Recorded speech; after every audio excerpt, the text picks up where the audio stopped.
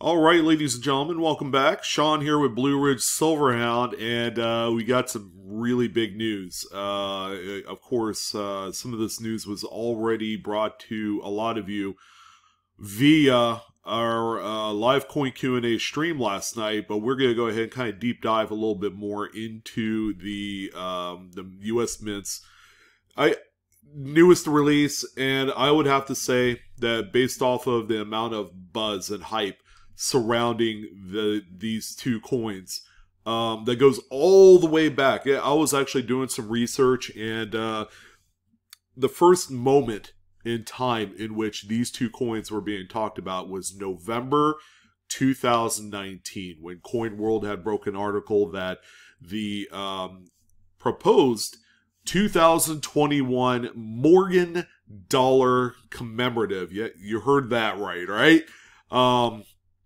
That was the kind of like the first chip to fall in what would be just the hype train moving for about the next 18 months. And then here we are today.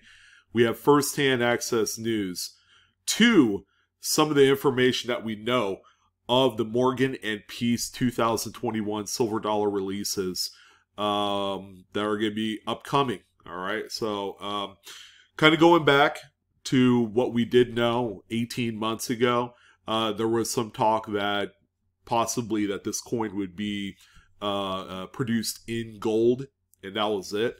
That was one of the things that was talked about. Another thing that was talked about is that they were going to crank up and fire up the old mint press at the Carson City Mint to produce some exclusive Carson City Mint Mark 2021 silver dollars. And a lot of the information has changed up to this point, due in part to a few of the things that have happened up to this point with various coin releases, and they've decided to kind of like change, and then the whole pandemic happened, and then, you know, there were a lot of other factors that went into the final product coins that we're going to talk about today. Now, I'm going to go ahead and minimize this because we're going to talk about this coin right here. The 2021 Morgan. This was the actually one of the first earliest leak photos from the U.S. Mint. The set of photos, this one, the next one I'm going to show you, are the earliest renditions. There are no kind of like up-to-date renditions of this coin where it actually looks like a coin. This looks more like just a computer generation. I like to call this plaster model, if that makes sense. But as you can see, it looks everything like the original classic that we all know and love, only the date is the same. Okay, what I do admire about this design, that I didn't think that they would actually carry it over, is the actual type style of the date.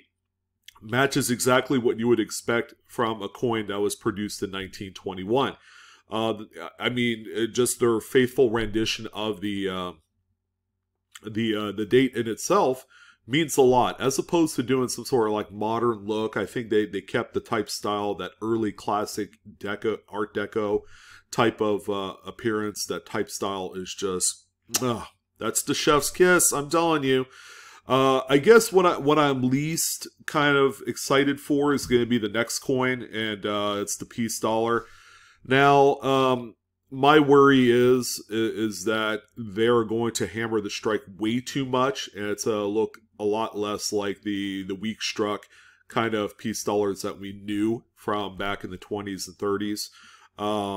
The date looks a little funny, although the type style is the same.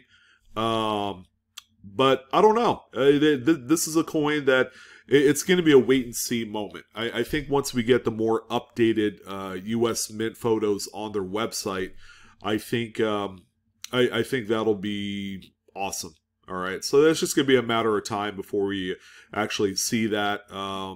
But really, in reality, the whole reason why you guys are here is we're going to take a look at the listings, the updated listings that the U.S. Mint has posted on these particular coins on their website. All right, so good news. They have some information to give us on their website.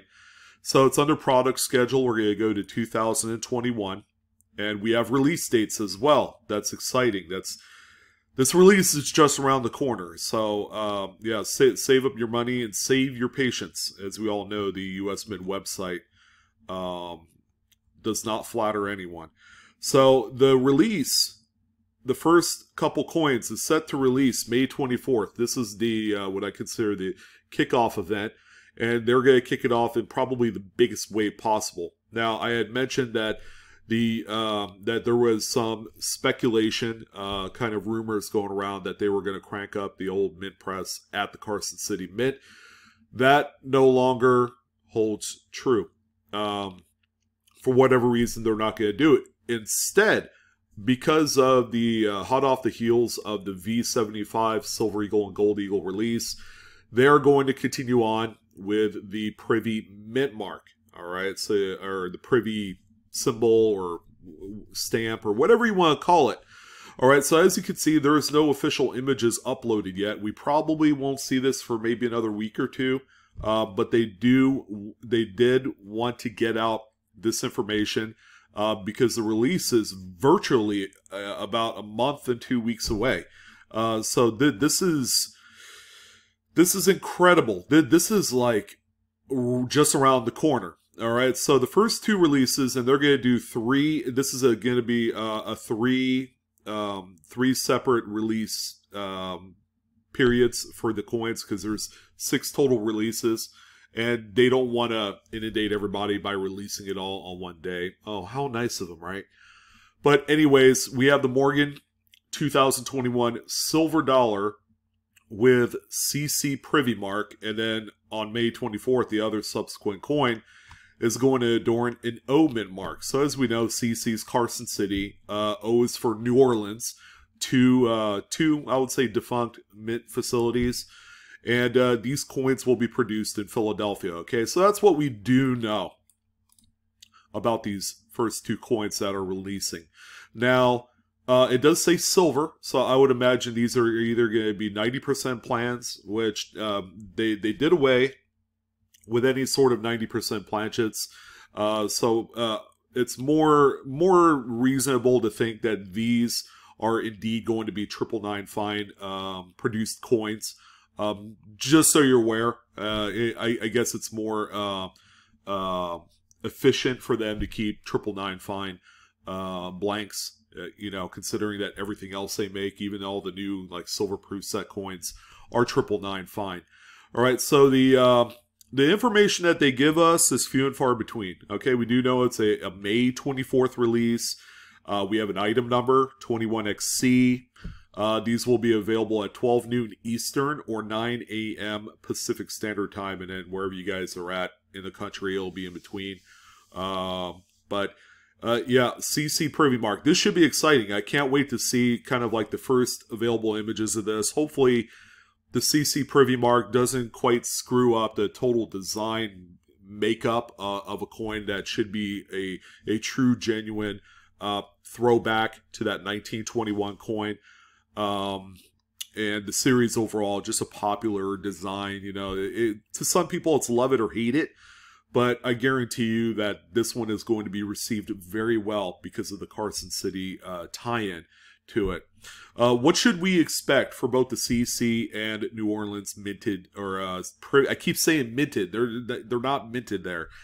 CC and O Privy Mark coins minted at the Philadelphia Mint. I can tell you this right now. These two are probably going to be the lowest mintage availability type coins compared to the other 4 on the list that we're going to see here in a second. Speculation is going to be somewhere in that 50 to 100,000 piece range. Possible household limit of only 1 per for this particular release on the 24th. And you better believe it's going to sell out quick. All right. Just a little word to the wise. Hit the remind me button and go ahead and put your information in there. Because once you get the information that this coin is available, I think you could click on that link that's sent to you, and it'll take you right directly into the checkout process. Which it sure beats adding it to the bag, doing all the other stuff in there. This one should streamline the checkout process for you. I encourage you guys to do that. So yeah, this one right here is going to be a lot more limited in its availability, along with the O mint mark. Again, we don't know mintage limits. That hasn't been added on there as well. That's all speculative at this point, but the Privy mint mark coins, the CC and O, undoubtedly is going to be low mintage pieces, if you could call 100,000 pieces low mintage. Now, as we move on to June 1st release, okay, they're going to be releasing a Denver minted coin, which will have a physical Denver mint mark in the exact spot that you would expect, and that's going to be, let's see, right here under the wreath. And sorry, my mug is in the way, but it'll be right here. I would imagine. I wouldn't think they'd put it anywhere else. It just wouldn't seem right to put it anywhere else. But that is going to be where the mint mark is going to be for a Denver minted example and the San Francisco mint. All right, so, oh, by the way, the O Privy is 21XD, the Denver is 21XG, and a 21XF. That is their internal cataloging numbers for these specific coins. But we're going to have these two coins. I think these are going to be either the same mintage as the CC and O Privy mint mark. I think these are going to be a lot higher. If we went back, going back to that November article on Coin World, they were speculating that there's going to be a max mintage of 500K for the release. That could be interpreted as 500K for the Denver, 500 for S, and then 500K for the regular Morgan Philadelphia struck coin, which will have no physical mint mark. And that one's 21XC, and that's available June 7th. So June 1st, you're going to have a Denver and San Francisco minted coin. I have a feeling that probably the household limit will be at 1. And that's really it. And these are also both going to be silver as well.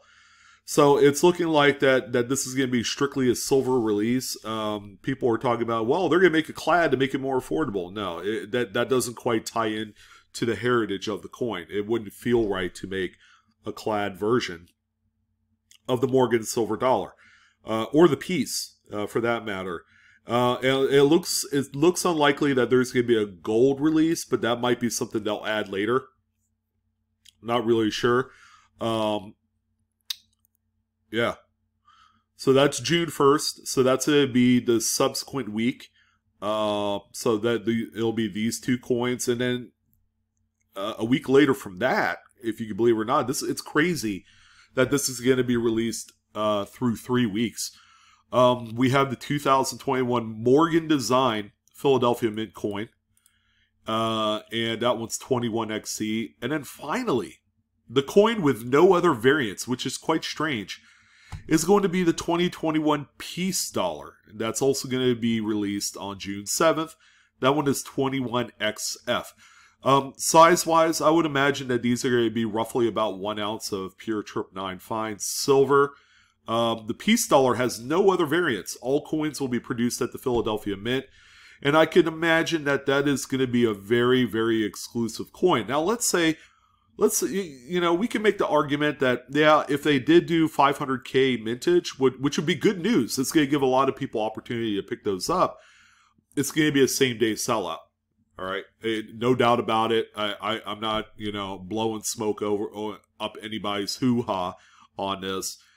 Every single one of these coins will sell out within a day, 48 hours max, even at 500,000 mintage, which is going to be unprecedented because that is a right good sized number. But as we've seen from one of the earlier releases, which is the Proof Silver Eagle, this one right here that released February 11th with a product limit of 300,000 pieces. These are all West Point minted coins. This is a coin, ladies and gentlemen, that never sells out the same day, but this one sold out same day with a 300,000 piece limit. And I believe household limit on that coin was like 10 or something. So there was multiples of that one that was being purchased up. But getting back to the Morgan and Peace Dollar, this is all of the preliminary information that we do know at this time. We are roughly 1.5 to 2 months away from the pure drop, of this coin, ladies and gentlemen. This is the biggest release in probably 5 years. I bleep you not. This is going to be one of the biggest releases, bar none. And it's going to usurp the V75. It's going to overtake probably the enhanced Silver Eagle from 2019 in terms of just fervor. Now, I'm not going to say that valuation is going to match that, but because of the significance of this particular release, and it's been talked about for 2 years, and when it's been talked about for 2 years, there's going to be 10x more people, more collectors, more investors that are going to be invested in picking up some of these coins. So it's going to be just a matter of time before, once we get within like 14 days of release, probably more information is going to be made available. What's going to be the mintage limits? What's going to be the overall genetic makeup of the coin? Is it going to be a 999 fine? Or are they resorting back to the old school 90% silver planchets from back in the day? It really remains to be seen. But this is the first bit of information released by the Mint as of yesterday that is showing up here on their website. It's exciting stuff. I wanted to let you guys know kind of like what to expect, how you can prepare yourself for the event. I plan on getting at least one of each. All right, no doubt about it. If there's multiple units that can be purchased of these, I will probably end up trying to do that as well. Like, for instance, if this one here, the Denver and San Francisco minted coins and the Philly are 500K mintage limits, and then they decide to say, hey, you know what, household limit is 2 or 5. I'm going to max it out. And that's what you guys should do too. If you have the ability to do that, you should do so. Another thing we don't know is going to be price. All right. I would imagine that maybe the CC and the O privy coins will carry a higher release price. We were talking about it last night, and it's speculated that maybe it's going to be between $100 and $200 for that release of each coin specifically. It might be lower than that. It might be in that kind of like sweet spot, $80 to $100 range. And then these ones right here, you're probably going to be looking for, between like $60 and $80 for the more plentiful minted coins. Denver, San Francisco, the Philly, the Peace Dollar is an X factor because there's no variance, no Denver, no San Francisco, or hasn't that information been released yet? I don't know. Well, we will see momentarily. And another thing to keep in mind, there's also been talk of a multi-coin set. Will that happen? Because that would be a huge deal if they had a multi-coin set available of all 6 coins in one really cool presentation display. I would imagine that if you sent these off to NGC, they'll make a great big slab for you. It's going to be awesome. But yeah, 2021 is going to be historic. Not only because of this release, but we also have the new Silver Eagle reverse design coins that will be available this summer, which is going to be a huge deal. And you better believe the US Mint is going to capitalize on that by issuing like exclusive releases throughout the summer and fall time, as you would expect. Now, I wanted to also take a little bit of time because there was a lot of negativity surrounding the way the U.S. Mint runs their website. Just the companies they use, the contractors to build the websites and the servers and technology and all that stuff, and scalping and arbitrage. I mean, first of all, the arbitrage opportunity on this release is going to be huge. I fully endorse it. Because, that's the world we live in. E-commerce, you buy something for $20, you flip it for 100. That's the world we live in. Okay, there's people that aren't quite back to work, so this is how they make their living. You can't hate that. The first one that gets to it owns it. So, I wanted to squash that real quick. Whether you agree or disagree with me, I don't care. Because, the game's changed. The game has changed probably 5-10 years ago. with the advent of e-commerce and just like its fast forward kind of like progression in today's world. These will show up on the secondary market graded by PCGS and NGC. You're going to get your normal hucksters on this as well, so they're going to try and horn in on the on everything. What I don't know is if these coins are eligible for the U.S. Mint contractual program that they have for their dealers and all that stuff that they work with. Because as I had mentioned before in a previous video, pretty recently, within the last month, that they have firsthand access to some of these coins, like 7 to 10 days before they release to the general public. So I don't know if this one, quite measures up or is eligible for that to those dealers and for the big spenders. But yes, incredible. Let's see where this goes. I also want to make mention that there is a Cook Islands variant of this type of coin already. It's actually a dual date Morgan piece dollar. So the piece is on one side, the Morgan design is on the other, and I hate it. The Morgan side of the coin, Morgan looks like, or Liberty looks like, she's like sniveling, like, there's nothing I really like about this, and I guess Cook Islands, or I guess I don't know if it's the Australian Mint or whatever that produces these coins for the Cook Islands, whatever. If they got, I'm sure they got permission to do this as kind of like a tribute type coin, but this is like an official coin with an actual face value that is made out of, what is it, triple or quad 9 fine silver? I don't know. It's silver, no doubt about it. But yeah, there are some of these that are floating out there that I guess were released last month or something like that. Yeah, I'm not a fan. But we see stuff like this, and we're probably going to see other Mickey Mouse type of stuff as well. So you guys need to be aware that there is no imitating the original. That's for sure. And even though the U.S. Mint is doing a faithful 100-year centennial commemorative release of the coin, which I think is just awesome. It would be a travesty if they didn't do anything at all to recognize one of the storied coin releases of the early 20th century. But I'm telling you this right now. I mean, that would be the one to get. If you're going to focus all of your energy into trying to get a coin with the throwback piece and Morgan design, I mean, you could do a lot worse like this. The Cook Islands. By the way, this guy has sold 5 and there's 3 left. If you guys are wondering, it's only $40.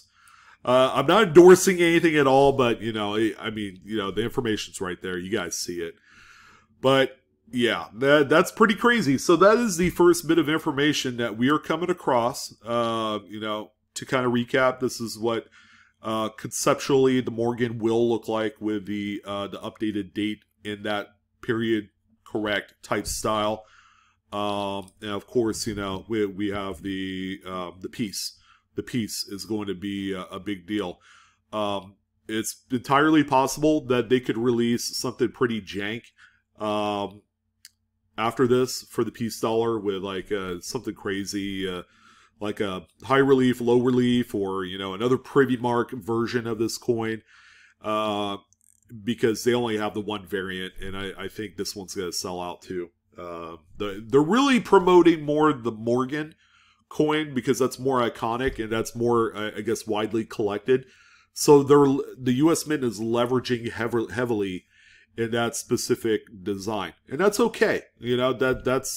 It's all good because I agree with what they're doing on that specific case. But the piece will be another one to watch as well. And you never know, it might be a lower mintage piece. It's kind of hard to say. But that's what I wanted to talk about today. It was a pleasure having a little chat about this, doing a kind of like a formal, it's like a kickoff video almost, right? It's like we're preparing in 45 days to see this release that's going to cause some huge waves on the secondary market and through the US Mint website. So I hope you guys are ready. Win, lose, or draw, enjoy. I mean, it's great to be in coins right now. It's great to be a human being right now, being able to have a chance, at getting some of these. If the mintages are reasonable, there's no reason why we all can't get any, because I've successfully gotten a lot of these coins, and it's fun. It's fun receiving the product in the mail and then coming across stuff like this. But that's going to go ahead and do it. I'm your host, Sean, with Blue Ridge Silverhound. I want to thank each and every single one of you for hanging in today, checking out the skinny on these two coins. And that's going to do it. Coinaholics, we are discovering together. Don't forget to like, share, subscribe. All right, I'll see you guys next time. Let me know what your thoughts are. This is a pretty big deal. All right, see ya.